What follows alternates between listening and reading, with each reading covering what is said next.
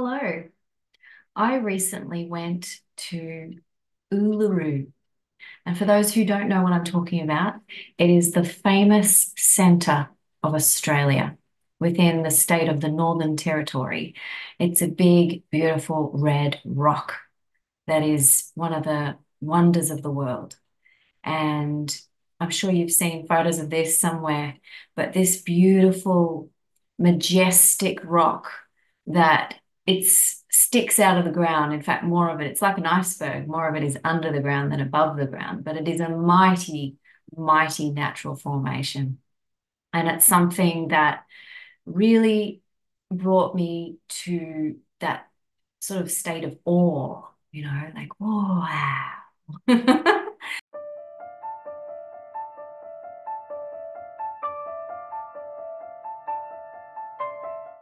And when I flew into Northern Territory, um, I was immediately taken aback by the vividness of the landscape, the colors. I'm a very visual person, and the reds and that deep kind of earthy tone of the soil and the rocks was just beautiful. And then that magnificent, great southern blue sky that contrasted with the red.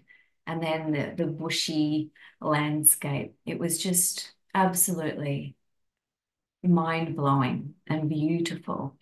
And so I spent a wonderful 4 days just taking in these noteworthy places that Mother Nature has provided for us to be inspired, to reconnect with her, to remember our unity consciousness, and to feel.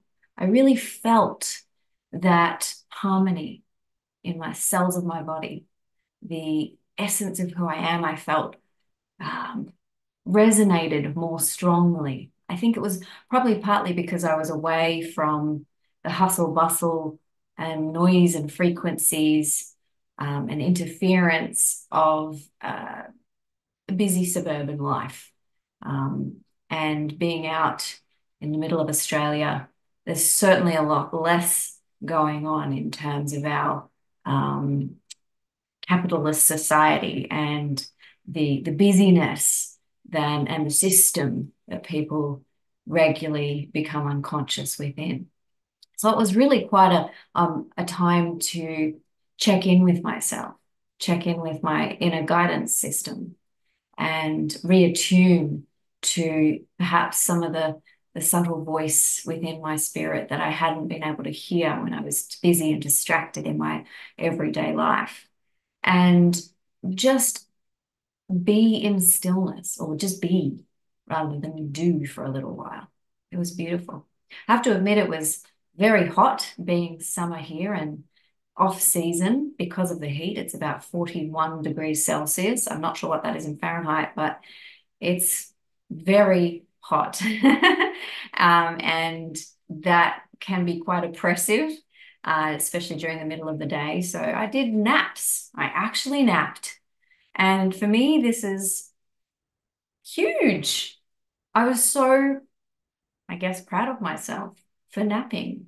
In fact, I napped the week before I got out there for the first time with a feeling of joy and delight that I was napping. And the reason is, if you've looked at any of my past content, the theme in my past has always been around this produce, achieve, do kind of programming, and this relentless pressure to achieve and to be productive and to be busy.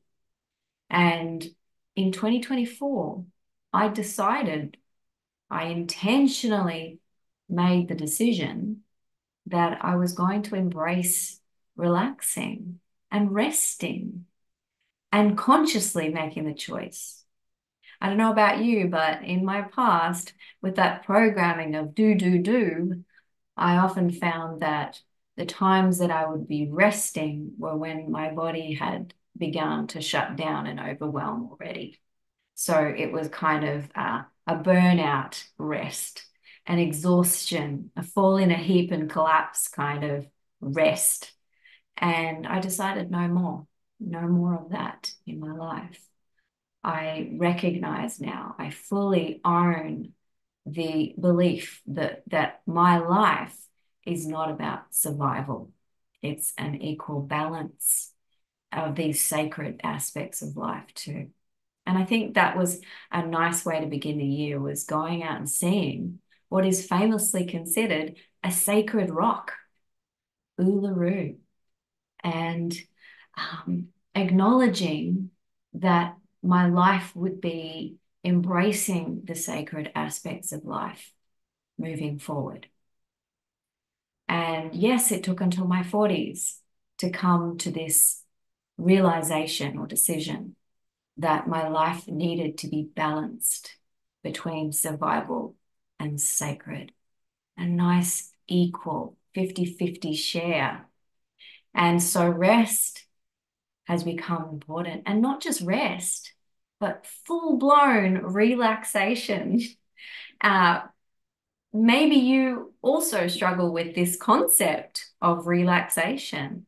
But for me, this means that I'm not only just resting my body because it's tired, resting my mind, but I'm resting and then relaxing too. I'm enjoying and delighting in this downtime from producing and achieving. And it's not about a result. It's about the pure enjoyment of the present moment so that I lose track of time and space. So I step out of the concept, my perception of being in a system that is in time, so that I lose time and I feel more of who I am, because I believe that who we truly are is outside of time, that pure awareness or essence of unconditional love, consciousness. I believe that we can align more with our internal guidance system when we consciously choose to take more time out to relax and play. And I've talked a lot about this, but having said that, it's been my own journey, and that's why I talked about it. And so in 2024, I really feel this is a part of me now. I can confidently say, I'm okay pausing, taking breaks, relaxing, and playing. And it feels good. In the past, it felt this niggling pressure or guilt would keep me going back to busyness. So it would almost be a waste of brief time pausing at any point. And so I found that now that that part of me has been healed. So what I found in my experience, both with my clients and myself, is that when we begin to really validate and acknowledge a wound, a part of us, usually from childhood, that we've avoided being with because it was painful, such as the fact that I learned that love came from producing things, from achieving. And to make that a conscious thing through my journaling process, through my self-awareness practices, to the point where I got to come to release it. And it no longer is a default strategy in my unconscious mind. And now that part of me that was fractured, that went away, that left and hid and became stunted in her growth because she believed that love came from doing, that part has returned and become whole and part of my heart. It's no longer a wound. That is when I feel that I've been able to really embrace being able to stop, relax, pause, play. So I want to encourage you, keep it up, keep seeking that level of self-awareness around your wounds and your old beliefs and the root traumas that created these programs that are running covertly. Journal, bring it out into the light. shed light, illuminate these strategies that are not working, that are disempowering you, that are keeping parts of you fractured and unacknowledged and in the dark. So another part of my trip to Uluru, I met some amazing people. I met a young man who I'd say he was about in his late 20s. He was one of our tour guides. He took us out to Juta, which is also known as the Olgas, but the original name is Juta. And this is some beautiful rock formations nearby Uluru. And this is where we got to spend time amongst absolute awe-inspiring Gaia creations. And here, this young man who led us on his tour, we stopped for a breakfast and he explained about his quest. Now, I called it a quest as we spoke together later, but he talked about this yearning within his heart to find his ancestral lineage and to find his bloodline. And he knew that he was part Aboriginal, that his grandfather was Aboriginal. And as far as I understand, Aboriginals in Australia are the oldest known human population in the world. At least, I won't quote any figures here, but this young man who was so lovely, I think he was very courageous for someone in their 20s who's grown up in Australia. He recognized that there was something calling him in his heart to let go of the conventional security of a regular 9 to 5 job and to go out and find himself in very rural areas with the land. And if you know much about the Aboriginal creation stories, you would understand this sacred link between the heart and the land. And this young man was talking. See, it's beautiful to watch someone when they speak from their heart about their drive, their motivation, and their passion towards their intentions in life. And this young man was talking about this feeling he couldn't shake, that he had to find his lineage and he had to find the roots of his everything that has made him who he is, spiritually, physically, and personality wise. And he was telling me that, through just following his heart, even though some things just sounded crazy at times, he would be like, I've got to go to this town next. And he'd get a job on a farm. And then he'd be like, I've got to go to this town next. And he'd get a job in a mine, or now he's a tour guide. But each time there would be an amazing synchronicity or a serendipitous event. And on one of the most recent ones, he actually started speaking to someone who he found out they were his cousin. And then he found out, of course, that they shared the same grandparent. And so now he is getting closer to his quest, to discovering the essence of who he is in the physical plane, but also and beyond, I would imagine. Anyway, the reason I brought that up is because living in a very kind of high density city, Gold Coast area, I find that when you sit down and have these kind of conversations with people, that they don't really, this doesn't come up as much. We tend to talk about the weather, or we tend to talk about, I don't know, what's for dinner, or, just sort of chatty things that you go through the motions. But for me, I've always found it hard to keep up the shallow conversations, but the deeper stuff, when I try to delve into that, people tend to feel a little uncomfortable.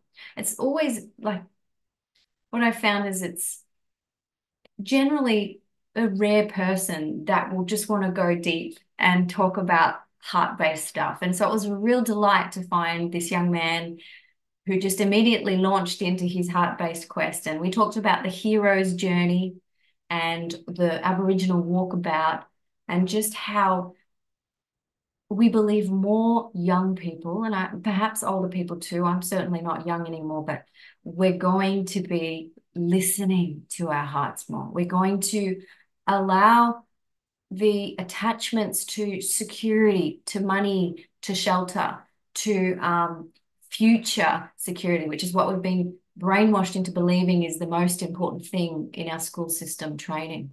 We're going to start to let that stuff go. And we're going to start to listen to our heart. We can't get to the heart until we really become more self-aware.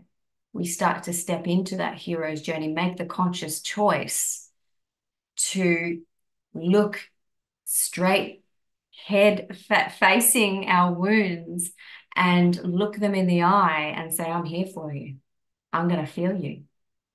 So that we can release them, so that they can stop blocking the heart and the wisdom from the heart that we need to be able to release and let go of all of our attachments. So we can go on these heroes' journeys. We can experience the best we can for our lives.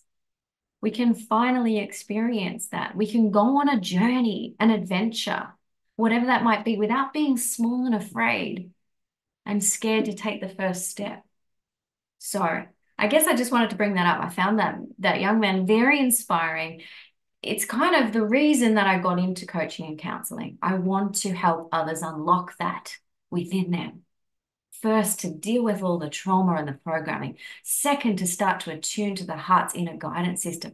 Third, to take the call of action and move into your quest and go on that journey without fear, with courage, which is the heart.